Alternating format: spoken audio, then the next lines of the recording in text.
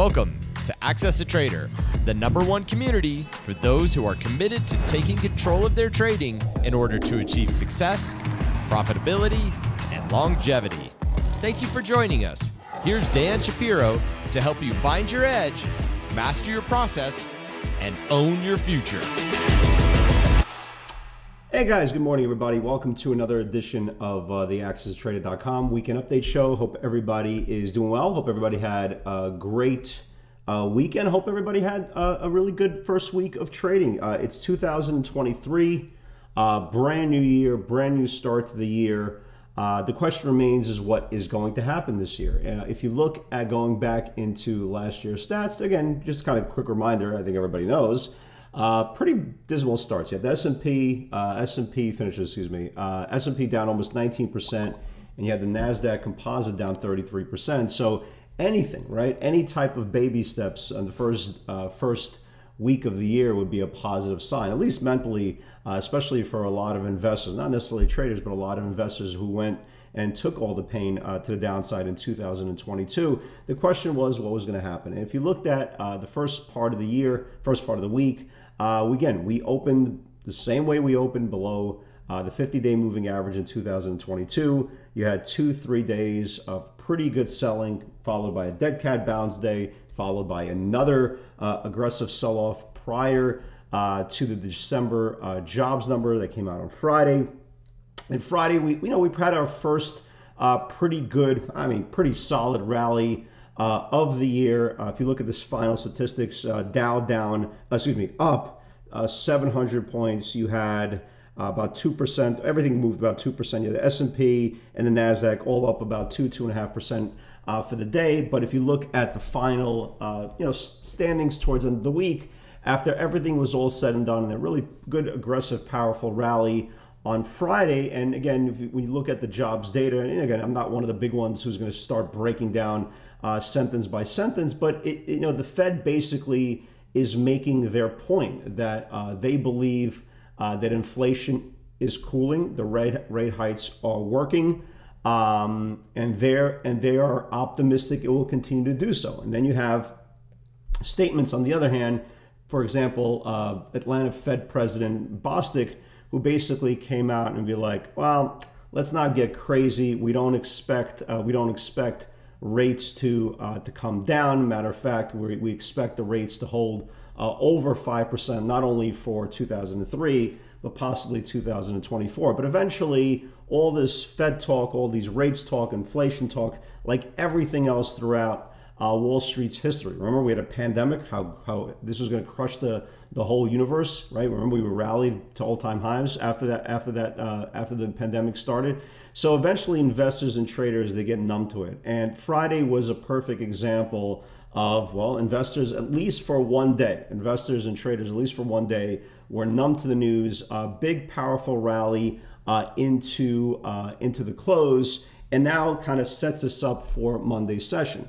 Now, the question is going into Monday's session, and again, if you guys look at the indexes, and we'll get into the individual areas where I think bulls and bears have to reclaim their respective numbers. I think one of the biggest aspects when you go look back into 2022 was the big spikes in the market based on Fed minutes, based on Fed governor's conversation, based on Chairman Powell's intraday comments. And the one thing that you'll notice for 2022, even this last example, right? Even this last example going into November, going into December, a lot of the Fed news, a lot of the Fed comments that deemed to be really good and had really big 1 or 2 day runs ultimately faded, right? Like here was this CPI in November, had a big run and then faded. If you guys remember, Chairman Powell had their whole Powell pump rally. You guys remember that really, really big, aggressive 4.5% move after 2:30, right, on November the 30th? That got faded, right? The December CPI, right, that came out, that got faded. And the question is now what happens, right, based on what we saw. Does it have to get faded? Absolutely not. Nothing is set in stone. If that was set in stone based on historical events, then everybody should have been short max size going into Monday's session, but we don't know. That's the whole point. Nobody knows what's going to happen. We have data. We try to study the data. We try to use that data as information to kind of work our game plan into the next day. But at the end of the day, nobody knows what's going to happen. And that's the whole point of why we always talk about don't guess, right? Don't guess, okay? Let the data play out. Nobody knows what's going to happen the next day. You always have to prepare on the long side. You always have to prepare to the short side, just in case the market doesn't play out in your direction. Before we go on, guys, as always, I really do appreciate everybody's support for this channel.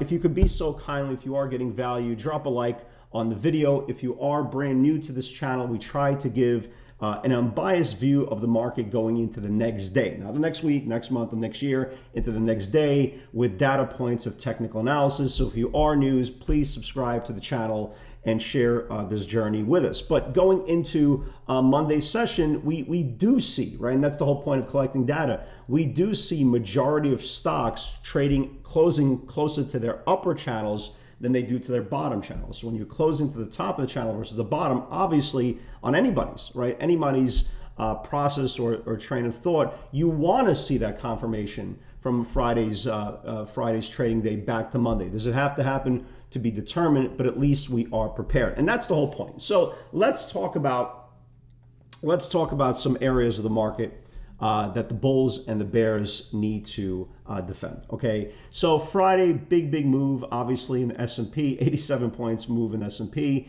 and they traded right back to the 50-day moving average, right? So going into the foreseeable future, it doesn't even have to be for Monday because it's such a big channel.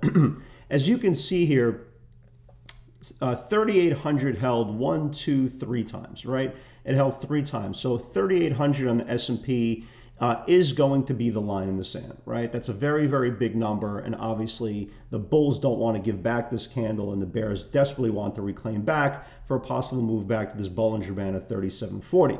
On the flip side, the bulls desperately, you see where this light blue line is, right? See how many times it's gotten rejected off this light blue line, right? That's the 50-day moving average. That is where the whole narrative of the market could potentially change. And this is why the bulls initially got rejected off the 50-day moving average on Friday's rally. So what the bulls need to do is get above this 39.06 on the close. You see how the high here is, you see how the high here is 39.06, right? The 50-day moving average 39.04.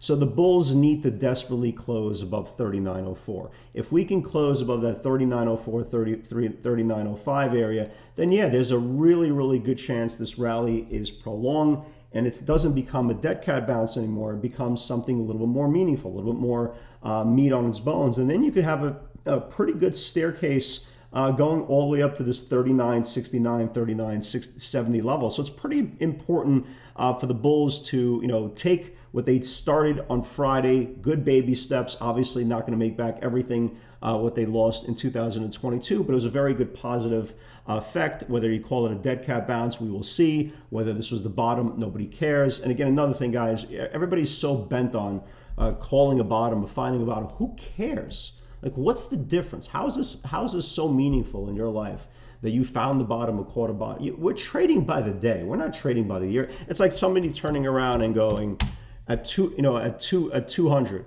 Tesla's definitely a bottom. At 180, Tesla's definitely a bottom. At Tesla 101, Tesla's definitely at a bottom. Who cares? If it is, it is. If it's not. Trade it day by day. The one thing, we'll get to Tesla in a second. I kind of liked what I saw on Friday's action. But more important, guys, again, let's look at the macro view and see where we are. On the QQQs, we talked about the 2 big levels going into this week. Throughout the last week's videos, you saw how many times it held it defended that 262 level. What was interesting about what the bears didn't do, more than the bulls did, the bears twice got below this 262 level. First time getting all the way down to 261 and then bouncing back. Good job by the bulls. And then Friday, when the December numbers came out, the first inclination was a pretty decent move to the downside. They traded down to 260, and just like they did for the whole week here defending 262, the bulls reclaimed the 262. And remember that 267 level we were talking about, right?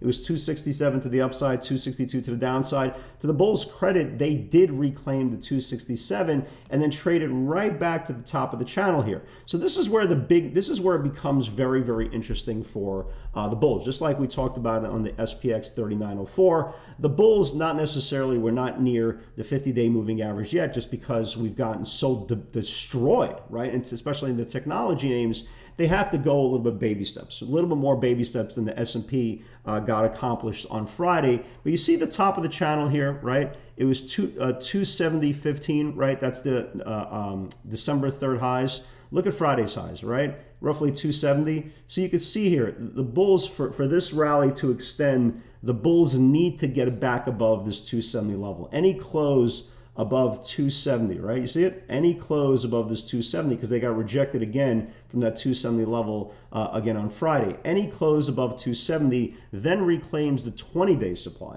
Okay, that's this big thick line here. So if the bulls can reclaim that 270, then you have, again, just like the SPX, something meaningful. Maybe get a move back to the 272. Anything above 272, we're kind of looking down the line a little bit.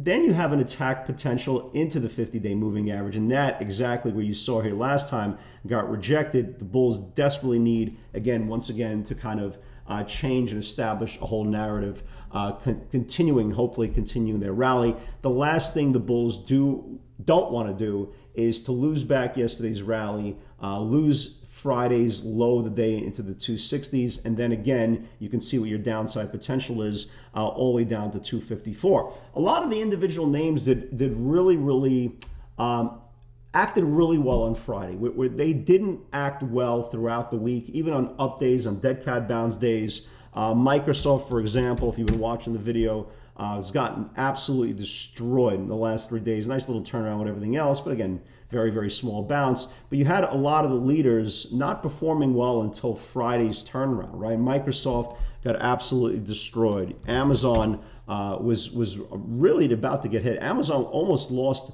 this big macro area, right before the turnaround.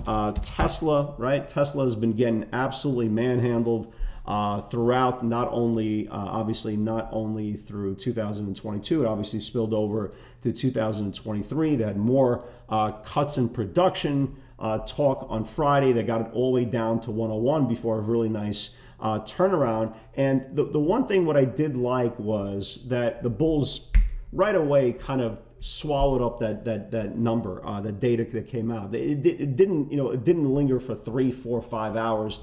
The majority of the names kind of turned on a dime. All the stocks that got really killed throughout the week, like the Snows of the world, right? A lot of names, right? We don't have to go through a lot of names, but a lot of names got really, really destroyed. And they snapped back within the first 45 minutes or so and started a pretty, meticulous, seamless rally throughout the day, which pretty much closed at the high. So that's what the bulls have going for it. The question is, can they do it again, right? And that's the most important part. As we've seen throughout this bear cycle that started in 2022, as many days you will have to the upside, we've shown and demonstrated over and over again, they will be 2-3 days of rallying. That's why I called the last bear market of 2022 probably the most orderly bear market I've ever seen and the most bullish bear market I've ever seen, because the bulls actually have 2, 3, sometimes 4 days of follow through. Like look at right here, right? You have 1, 2, 3, 4, 5 days of follow through. 1, 2, 3, right? And so my point is, even though we are still macro below the 50-day moving average, and always keep that in mind,